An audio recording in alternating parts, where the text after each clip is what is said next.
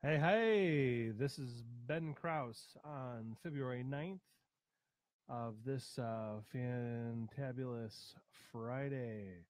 Looking forward to the weekend. I am your host and founder of the group, also a veteran rights attorney and journalist, here to talk about all things Voc Rehab.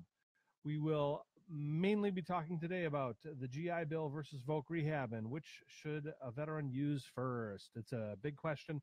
Lots of veterans ask this for a variety of reasons. Some of the questions are like, well, which one pays you more? Which one covers, certain schools? Which ones don't, et cetera, et cetera. Well, I'm gonna hopefully dispel some of the myths and legends about Voc Rehab versus GI Bill, and a lot of counselors are confused or try to steer veterans in one direction or another, and I want to help, shed a little bit of light into the darkness as far as that goes. So, having said that, want to invite and thank many of you newbies here to the particular office hours. I try to hold these every week, although sometimes I don't, mainly due to legal stuff when I'm working on cases where I just can't break away. But this particular Friday, we are in luck because I've been sick all week and don't have anything going on for that reason. So I'm able to break away and do a little bit of office hours action. For the newbies here, I want to talk a little bit about the group etiquette so that you don't get kicked out. Some pretty basic stuff here. Be polite to others, be professional, don't lip off to me or my wife, who happens to be the other administrator. Try to be helpful and not hurtful when you're responding to one another. Be critical, though, and it's important that we are critical with one another, but that does not mean be a jerk. So really hope that y'all can kind of understand the fine line between being a jerk and being critical. So that's some of the rules. And also, this is a group that's pro-veteran and not necessarily pro-VA.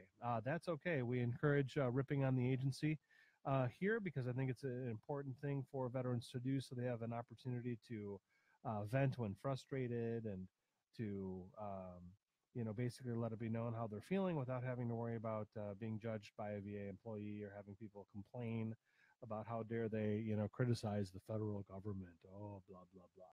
So anyway, that's what we're all about here, helping the veteran out, not too worried about how the feelings of the agency.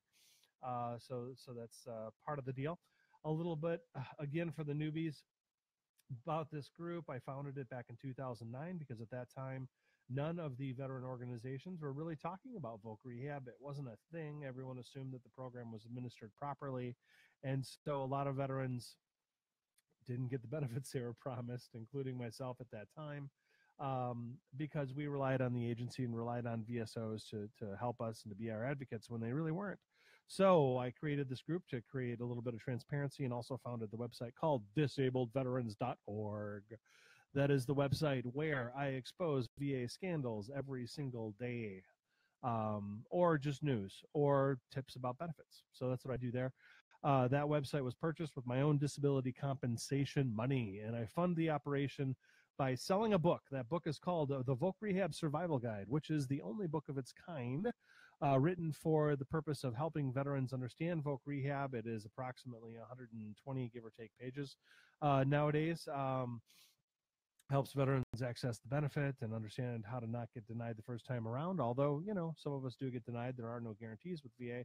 I did create that book so that I didn't have to rewrite an entire book every single time somebody asked me about how I got law school paid for, et cetera, et cetera. So I created a book, makes me a capitalist. And I sell that book to fund all the software costs related to disabledveterans.org and my work as an investigative journalist. The website itself costs about $1,000 to $2,000 to operate, not just the housing related to the host, but also my research software and other things that I use to try to get at the truth related to the Department of Veterans Affairs. Truth is not cheap and it is not free. I know a lot of us seem to think that it is, but it's not. It's very expensive, in fact, to run a publishing company. Just software costs alone. So you got to pay for that somehow. Otherwise, it'd be an expensive hobby that my wife would certainly make me shut down. So luckily, with your contributions and purchase of the Voc Rehab Survival Guide, you help us keep the ball rolling here. You help me investigate the Department of Veterans Affairs. Most recently, we are trying to understand why VA did not pay pay veterans their subsistence payment after the shutdown. So we believe here at disabledveterans.org and in this forum that the Department of Veterans Affairs made an interesting error where 11,000 veterans did not receive their subsistence payment on time in February. We believe that it was because of the very interesting government shutdown 2 weeks ago, although it may also have to do with there being a new boss in the employment arena, whose name is Rob Reynolds. Kurt Coy was recently forced out of his position with, as I understand it, false allegations. And so he stepped down because he just got tired of it and retired. And now it is run by Rob Reynolds. Rob used to be, he's basically an Allison Hickey holdover. Rob Reynolds used to run the Disabled American Veterans Organization that many of us know. I myself am a member, not an active member, but I am a member there. And so he used to run that while also working at the VA, and created an interesting relationship between that organization and the intertranches of the agency. And so now he's in charge of all things related to Voc Rehab and other kinds of programs. So he's not like directly in charge of Voc Rehab, though. That is still Jack Kammer, but he's in charge. He's the OEO assistant undersecretary, something like that. I'm working on getting an org chart here as we speak, and I'll be able to provide that to all of you so you can see exactly how the VA operates. But we are looking at trying to investigate and expose why Voc Rehab and other programs don't work right. And so we're very concerned about the obvious breakdown between central office and Jack's program and the field. And man, I'll tell you, we just can't figure out why they're so disconnected. And what we are realizing is that Jack has little to no control over what the field does. And in fact, the field is under the control of another individual with first name Willie. And Willie runs what's called the Office of Field Operations. So they answer to Willie and not to Jack, which is interesting. And so there are a lot of different issues and elements and layers and whatnot that we're trying to expose within the Department of Veterans Affairs. That's just one example, trying to understand why veterans did not get their payment. We believe that the failure to pay resulted in the veteran population being withheld about $16 million because they made a glitch. We don't know what glitch means. We only know that a glitch occurred and that the agency confirmed that it happened. We don't know why, we don't know how, and we also do know, though, that a lot of veterans still have not received the payment. So the VA tried to fix that by rendering a payment February 5th or thereabouts. A lot of veterans have not been paid, so we're trying to figure out why, because, you know, knowing why veterans didn't get paid is important because it is their, you know, property and it should have been paid on time. And anytime that there's a problem like that, we definitely want to know. I mean, where'd the $16 million go? Geez, why wasn't it paid in the way that it should have been? So we're trying to get to the bottom of that. Running a survey, just a simple survey. It's not scientific, on the forum right now to find out who didn't get paid. And so anyone who didn't get paid and those that did get paid in time, please, you know, go there and comment so we understand from our perspective, you know, what this looks like. The agency is not used to a group of this size. You have to remember that at any active moment, the active cases supposedly is between 11,000 and 17,000, somewhere in there. In Voc Rehab, our group, as you'll realize, is 25,000. So, you know, Voc Rehab has never had a group of veterans like this gathered together in one place where we can all talk about the program publicly and transparently. So they're not used to it, and that's, you know, one of the advantages of, you know, going private and not relying on, you know, those veteran organizations, the dinosaur VSOs, who are, you know, tend to be the power brokers and holders of a lot of money. That doesn't seem to somehow filter back to the veteran population exactly. Not sure exactly what's going on there, but between the VSOs and the VA, you know, we're just digging into exactly what's going on. You know, was a vendor involved? You know, what's the issue? So, with any stroke of luck, we'll get Trump's attention, and his team may look into it. No, they may not, but who knows? So, now that we're entering into the second government shutdown in a month, we're, some of these veterans could run into problems, especially if this issue is not resolved, and then it goes into an actual full-on shutdown. And even if there is a shutdown evasion over the next, month or so, without a resolution, we're going to run into the same problem again. And then veterans are going to be having issues with payments again, just like we had in 2013 when there was another shutdown that the federal government did not apparently plan for. And so they left veterans in the lurch.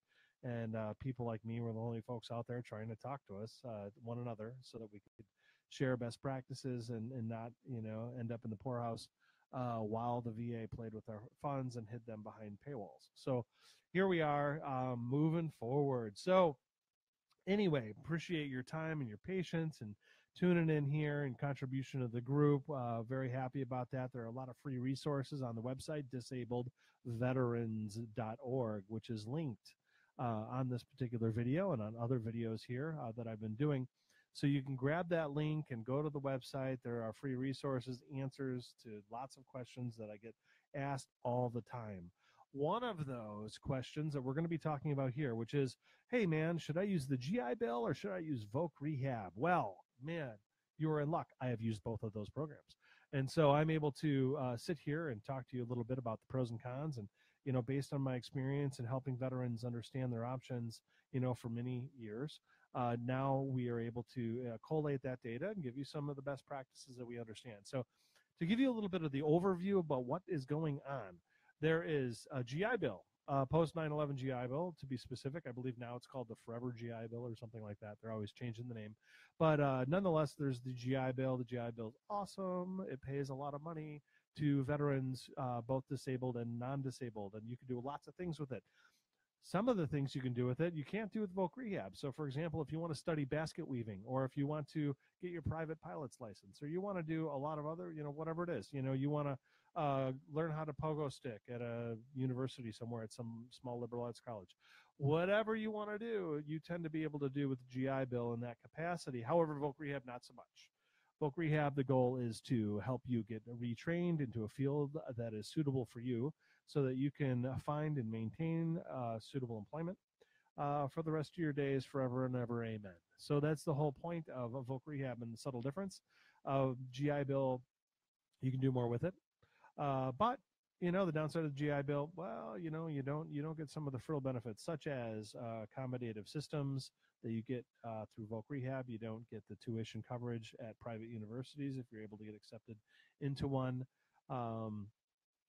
What else? You don't. Anyway, you get the picture. There's a bunch of fees, whatever, that you get with Voc Rehab you don't get through just the GI Bill. So it's important to understand that difference.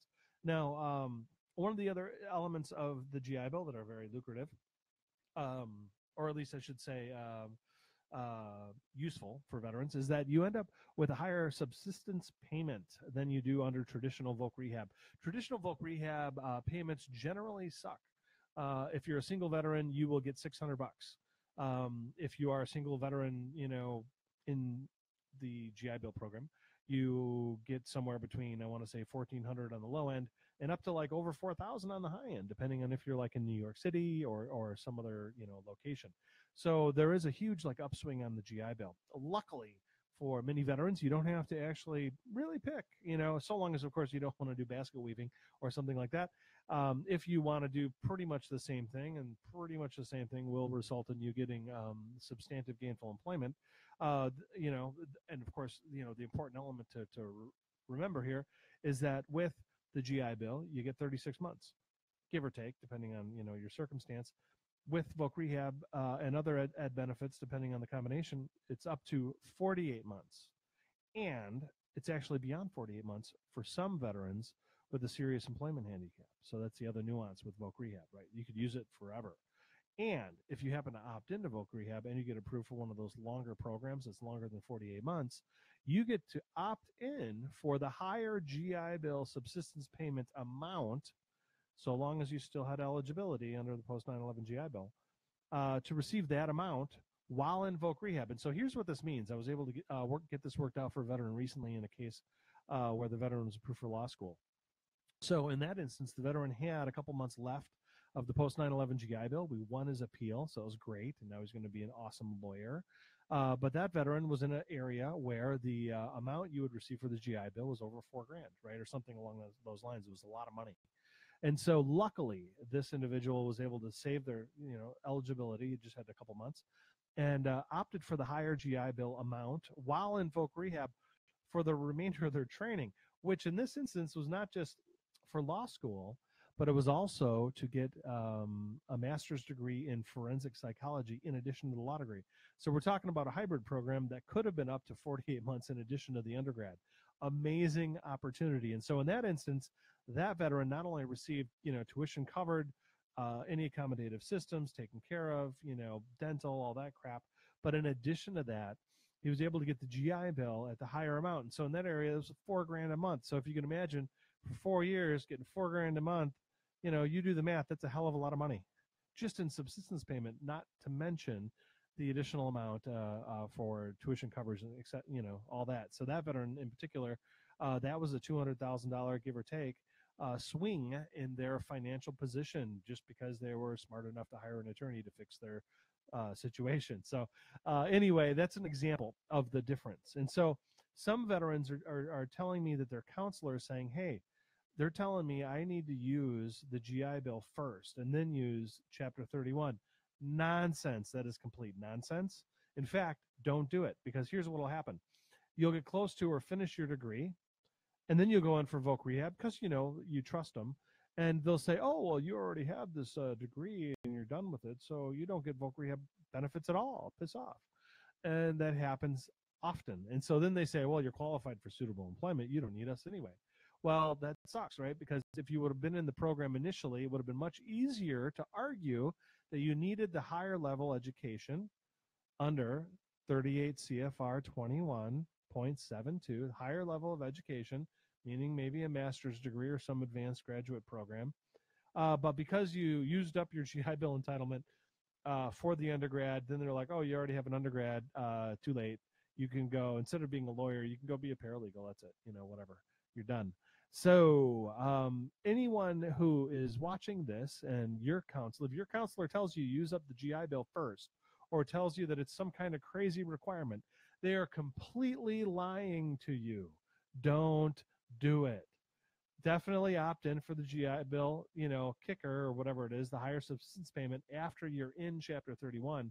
But don't do it the other way around. You will lose out. And in addition to that, unless you have a serious employment handicap, you're always going to be capped at 48 months. Unless you have a serious employment handicap or there's some other reason why you're able to move around that cap. So there's no sense, there's no reason to not use it up, right? You get in there, use it as far as you can go, and then, if you don't have a serious employment handicap, at least hopefully you can burn up the full 48 months. But getting in there for that window after you finish the undergrad for then, any kind of remainder, once you're done with that undergrad, you're going to be locked out of the program. I guarantee it, the way that they're processing claims now. So don't do it. Opt in. It's your right to request and receive Voc Rehab benefits. Do them. Definitely take that opportunity, make that request. Use the higher subsistence payment if you still have it available to you, which can be very lucrative and really help you focus on your studies and make sure that you're not requiring food stamps like a lot of veterans when you're in the program because of the lower subsistence payment for Voc Rehab. So don't listen to them. If anyone tells you to use up your GI Bill first, unless you want to do basket weaving or to get your private pilot's license or some other thing that you can't accomplish in Voc Rehab, just do Voc Rehab and opt for the higher payment amount. Hopefully you'll have enough wherewithal to be able to request the higher level training if you have a serious employment handicap, and I can go on and on about this for quite some time. But I hope that it kind of dispels any myth about why to use the GI Bill first. It's really kind of nonsense. There were older understandings related to how the GI Bill worked and some confusion even within the agency where that might have made sense at one point in time, but it doesn't make sense now. Now is 2018. Now, in my opinion, unless you want to go to school for basket weaving, definitely use Chapter 31 and opt in for the higher subsistence payment. There's no reason to not do that. So I want to ask, let's see here, answer a few questions. So, hey, Joe, thanks for checking in. I got William has a couple questions. Malcolm Yeah, mentions Voc Rehab is better. I agree. Rob has a question, and then Valerie. Yeah, hey, I appreciate that, Valerie Smith. Making some money is okay. Yes, and believe me, those other companies that are in there, you know, helping the VA. Yeah, right. They're making millions and billions of dollars helping. Yeah, okay. So I don't feel bad for selling a guide for $20, but it is what it is. Anyway, so I want to answer a few of the questions here. If you have any questions, definitely put those into the comment section. A lot of what I've seen so far dealt with should I use Chapter 31 or GI Bill? So that's why I picked that topic for this particular thing. So I hope that that helps. Somebody asked Jeremy Dunman, what the hell is wrong with dental and Voc Rehab? I just want them to take my damn tooth out. That is all. It's killing me. All right. Well, they're supposed to, if it's a medical emergency or the equivalent. They should be setting you up with dental to get that pulled, whether it's in the local VA dental or somewhere else. You have that entitlement. They should be helping you. So just they don't have an option. So your counselor should put in the request. So I see a few folks writing about using post 9/11 first. Daniel Dyer, Diana Mystery, a few others. Definitely, you want to. They're lying to you. I have no other way to put it. By them pressuring you to do it, they're basically trying to get you to not make them work and do their job. And so that's a problem. Let's see here. Bum bum bum. Okay, so a few people are asking about getting Dragon and what it takes. So Voc Rehab has changed their policy. I'm not sure if it's legal the way they've changed it or permissible, but I do want to mention basically what they're forcing veterans to do now when you ask for accommodative systems is they are forcing you to get a basically request through VHA, and then VHA is supposed to process it through their prosthetics department for accommodative systems. Now, I'm not sure that that's legal. I think that Voc Rehab is fully capable of doing it all on their own, like big boys and girls. But they haven't been doing it. It's basically they're trying to shirk money and overburden an already overburdened VHA system to try to save money on the VA benefits side. This is being probably run through some kind of backdoor unethical policy that's being pushed from the Office of Field Operations, I'm going to guess. The money really needs to come from Voc Rehab because that's really what it's all about. But they're trying to basically rob from Veterans Health Administration and overburden that system with requests that their counselors fully are capable of resolving themselves. They have training and reasonable accommodations in those systems and have the ability to buy them. They can take care of it. They used to take care of it. The push to no longer take care of it is likely because of Tom Murphy and some of his cronies. So I'm looking into that. There's something going on with those guys and Veteran Benefits Administration between Tom and Rob and Willie that I think is unethical. A bunch of us here in the community are very concerned and troubled by what we've been seeing. So they can guarantee that I'm going to be a bug up their ass up until they're out of the federal government, trying to figure out what's going on. So I'm going to be your tapeworm, Tom. I'm your tapeworm, buddy. And I'm going to be in there trying to dig around to find out what's going on. So I just hope you realize that right now. Tom Murphy's they call him now the executive in charge, but he used to be called the acting undersecretary, and then they failed to replace him after like 2 or 3 years, however, 2 years, which is obscene. And so Trump, we're still waiting on you, Trump. Get some new blood in there, please. We need some folks that are accountable. And right now, the team that's in place is just not. So there are some great people that are there, but the team that is in charge, Tom and a couple of his buddies, they're just, they're not doing things the right way, I don't believe. And they're forcing out good people and they're engaging in practices that are unethical. So that's all I got to say about that. So let's see here. People asking about accommodative systems. Yep. So yeah, Voc Rehab is shirking their responsibility there and trying to push it on a VHA and pull money out of the VHA budget for things that they are capable and able to and should pay for themselves. So we'll get into that at another time. Nikki Jose asks, can you use Chapter 31 online courses. Yeah, sometimes, but they frown on that more and more because the online education is not necessarily the best for some people. So some folks do it, some folks don't. Yeah, Rob Morris wrote in about that. Some people do it, some don't. I personally am a big fan of brick and mortar, but for people with certain PTSD or whatever, and they need to be kind of isolated, it just doesn't work for them. So there are a lot of different ways to basically skin the same cat. So that's kind of what I'm trying to get at here. Steve Miller writes in, how can we advocate for veterans as a whole, starting with Chapter 31? How can we organize and create a voice? Well, you got a voice. It's us. We're in this group. It's got over 25,000. There's no other group like it of this kind that's been around for so long. So you already are in the group. This is the group. Figure out how to make it go. It's not like any of us had to pay any kind of membership to be here. Just the fact that we're trying to, get benefits or whatever ends up, in this group. So you got a group. I have a direct channel to all the heads of the VA. They know who I am. I write about them on a regular basis. They are to some degree nervous about what I do, which is good. I mean, they should be always mindful of the fourth estate, which is the press. And that's what I do when I'm not suing them as an attorney. So that's the other hat that I wear. So, Stephen, to your question, this is the group, man. No sense in starting over. It took me, 9 years to get to this point?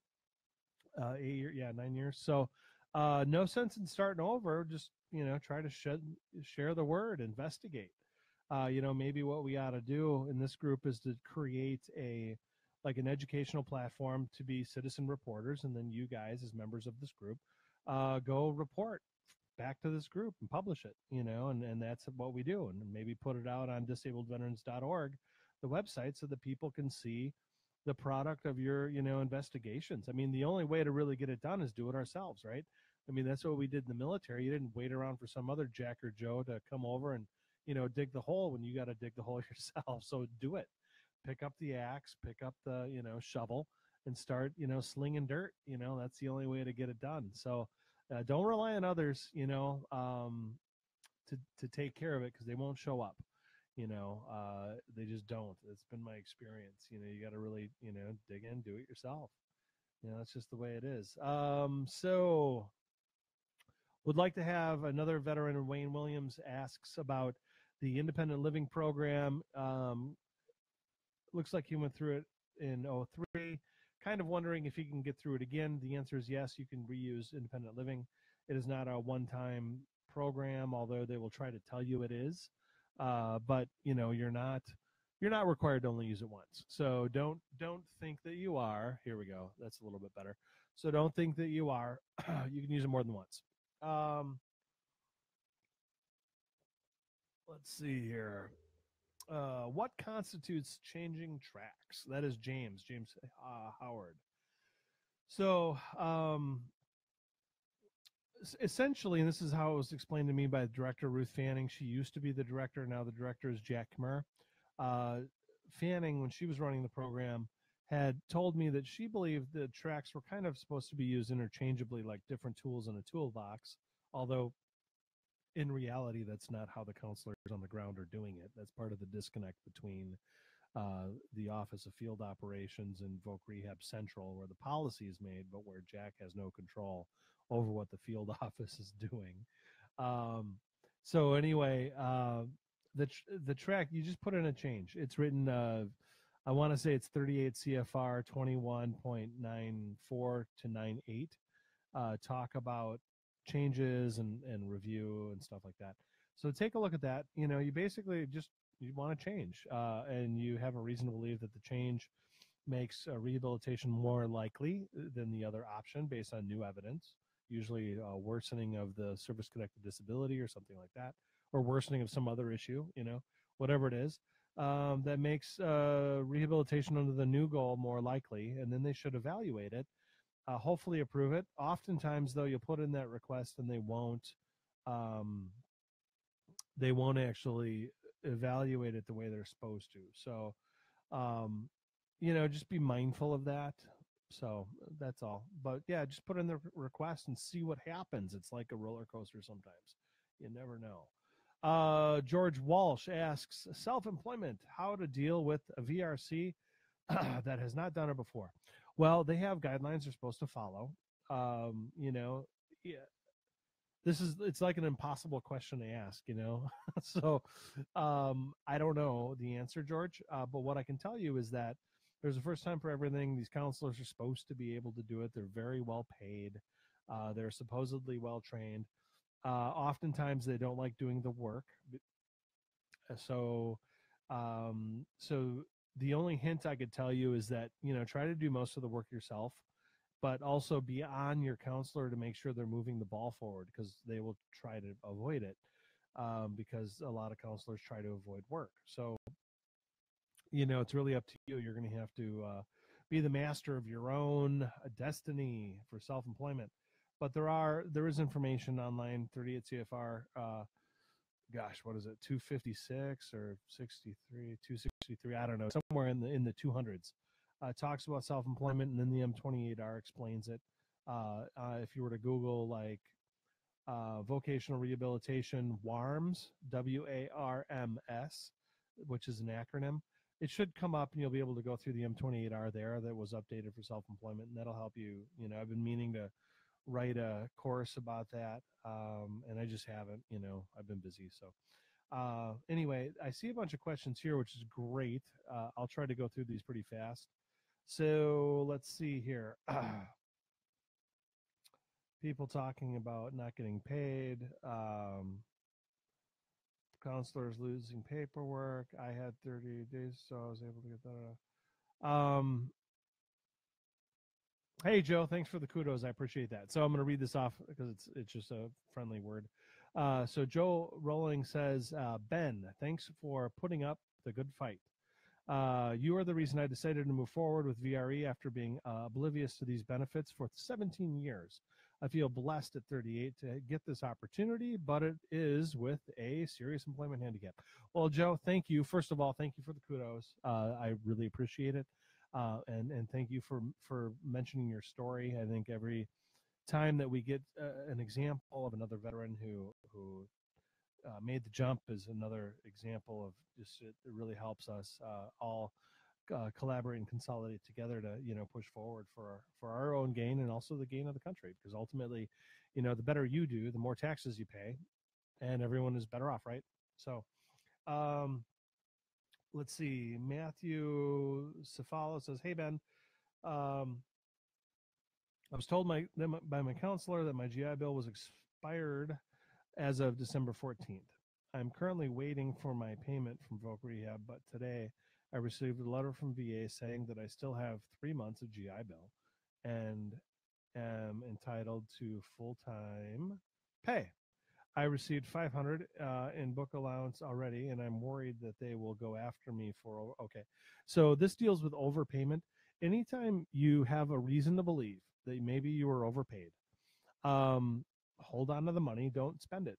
And if you were overpaid, in fact, and they verify it with you, then pay them back. Real simple. So if you don't believe that you received the appropriate amount of money, and in fact you received too much, do not spend that money. Put it in the savings account, and then if they, you know, request the money later, then pay it back.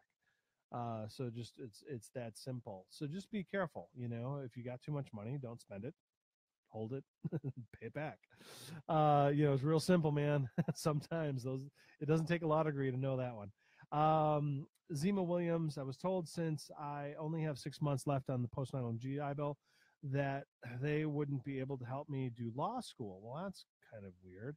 I called the VA education benefits number, and they confirmed that I cannot use VOC Rehab for anything longer than the 6 months that I have left on the GI Bill. Well, God, that doesn't make any sense.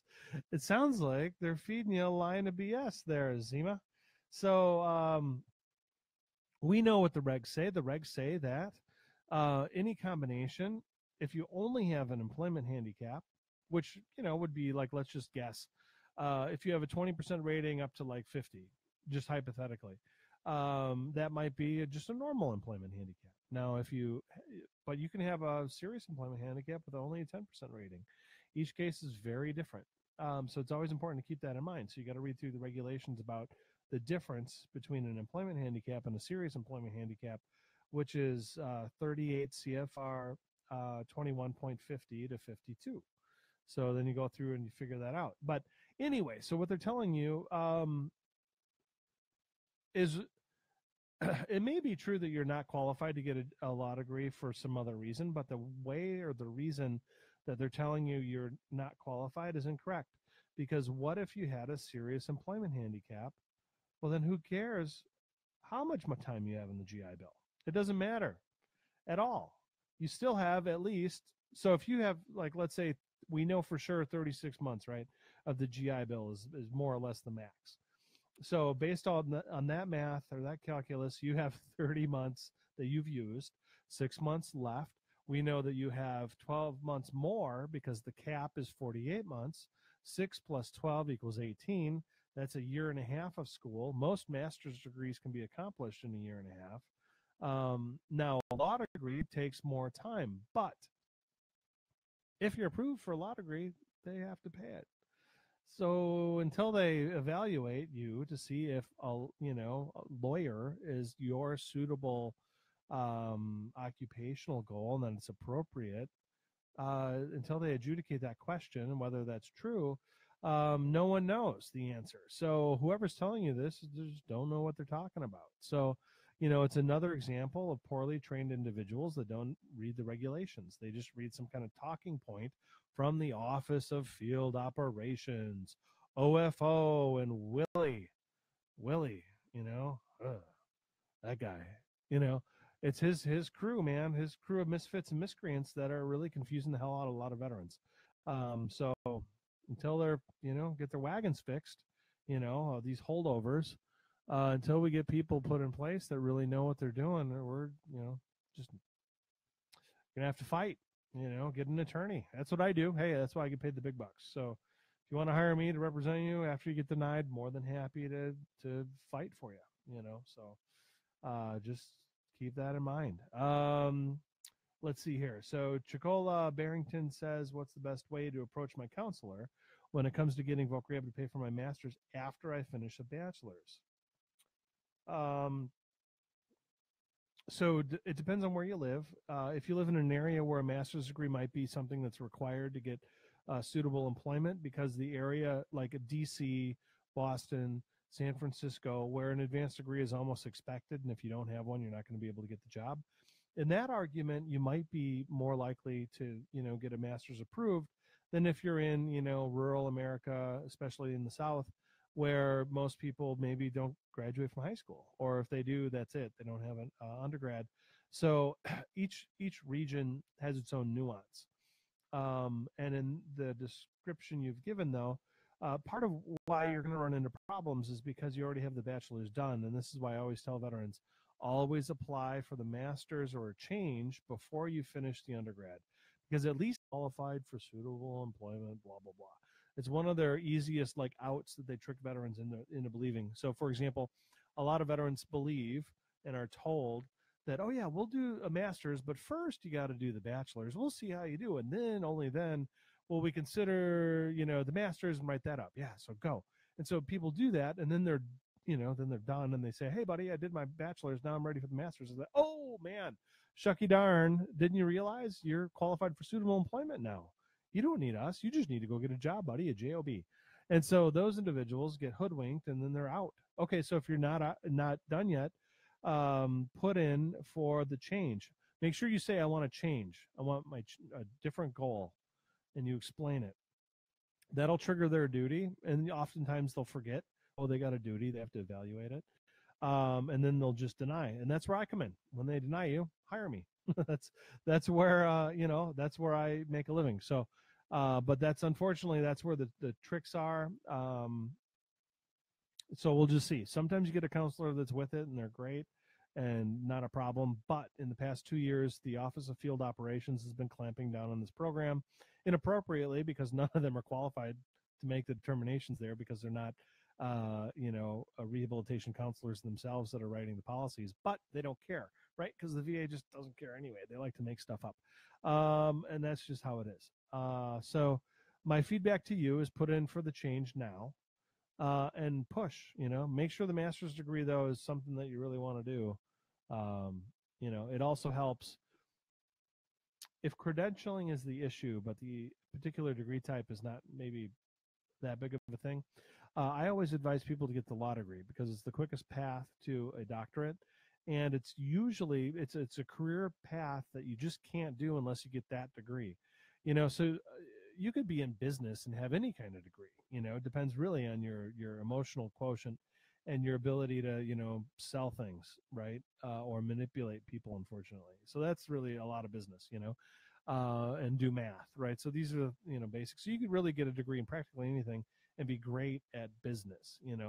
But you can't be a great lawyer with no law degree. It's just you got to have the law degree to be a lawyer, and you got to pass the bar to be an attorney, right? So to practice law, you got to have a bar license.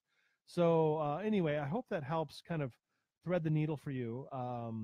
You know, pick a law degree. That's what I would do. So Jeff Marble Anthony says, "Hey Ben, hey Anthony, hi Ben. I'm very fortunate to be in this program and on this page. At the moment, I'm having some issues with certifying official. Oh, okay.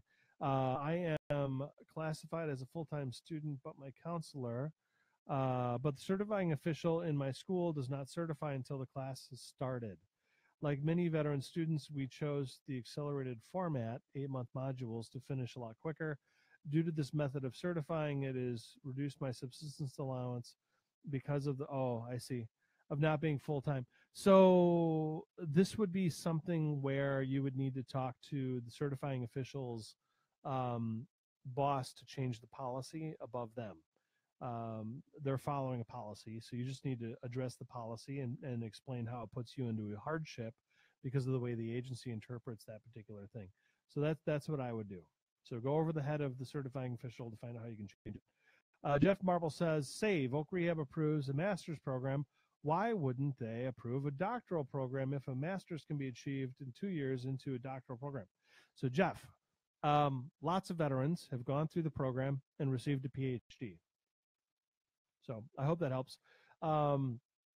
It just depends on each circumstance and your goal. So like if your goal is to be a PhD professor, let's say, or a clinical psychologist, well, you're going to need you'll need the doctorate program. If your goal is to do something that can be accomplished with either a master's degree or a doctorate, then they will almost always invariably pick the master's degree and say you're good to go. So it depends. You got to line up the output or the end result, which is the career type, and the requirements of the career type with the educational path that's required. So I think the professorship is one of the ones that is probably the most clear example. But or I want to be a psychologist. Well, guess what? You need a PhD to be a psychologist. There aren't actually a lot of other examples that I could think of other than psychologist. And again, don't put counselor down because they'll give you an MA in counseling, and then that's it.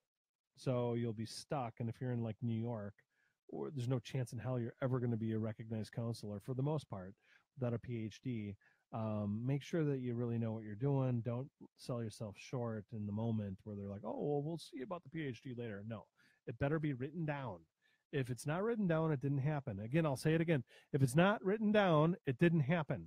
So whatever it is needs to be written down in that IWRP. It's individualized written rehabilitation plan. Better be in there.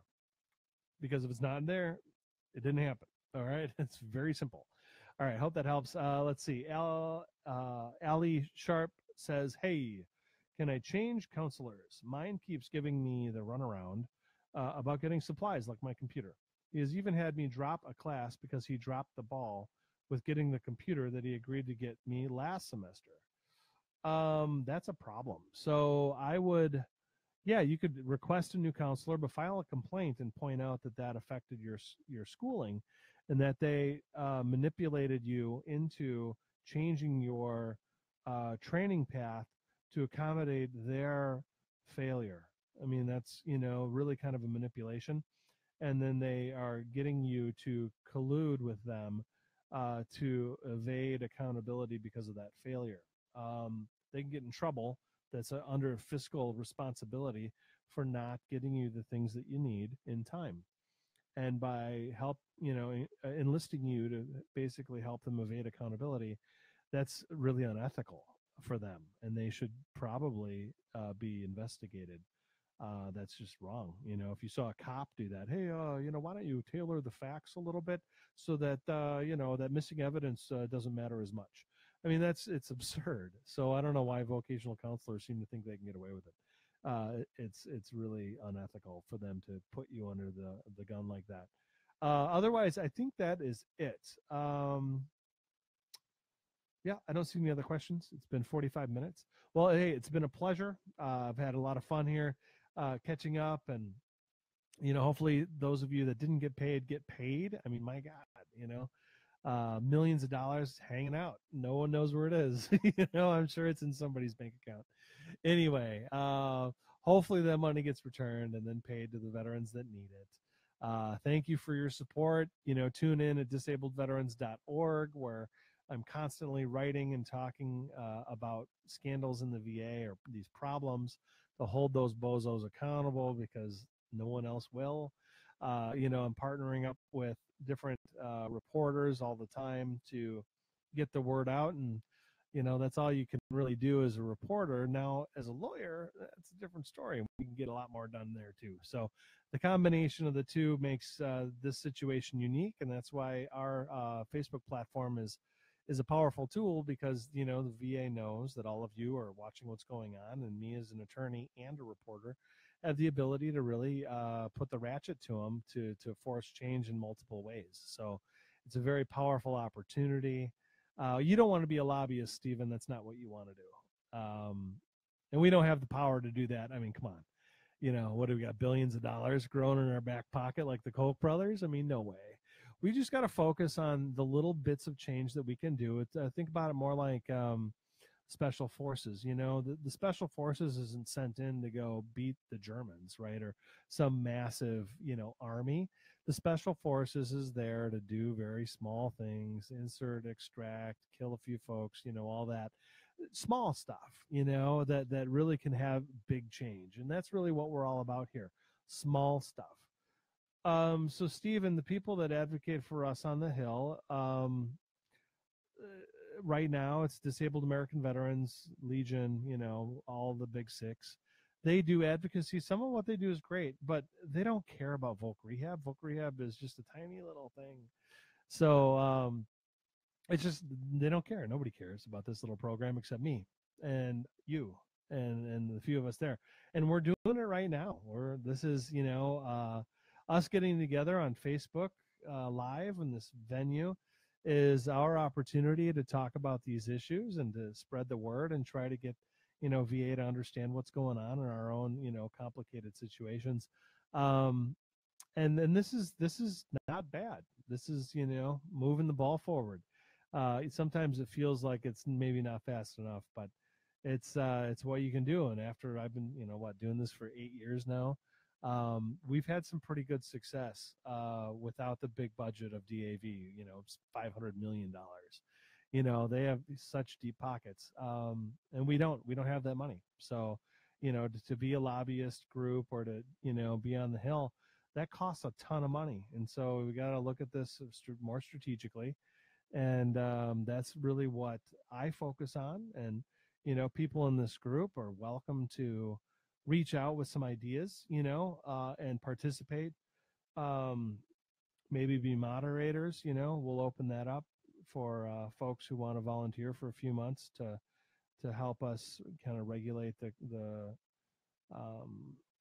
communications back and forth to make sure everything is appropriate. And otherwise, I really think that the citizens reporter thing, and doing FOIAs, me teaching you guys how to, become active citizens by making FOIA requests and Privacy Act requests, is probably the biggest tool and would be the largest thorn in the side, because it's cheap to do. And you could really get a lot of transparency really quick with the right system in place. And it doesn't take $500 million like DAV has, or some of those other groups that have huge budgets, but you watch what they do with it, and not so much. So anyway, love you all. Have a great weekend, and until next time, tune in. All your contributions, sharing links to the Facebook group here, sharing links to the website disabledveterans.org, buying the book, doing whatever you can to get the word out. That's every little bit helps. And until next time, have a great weekend. Bye now.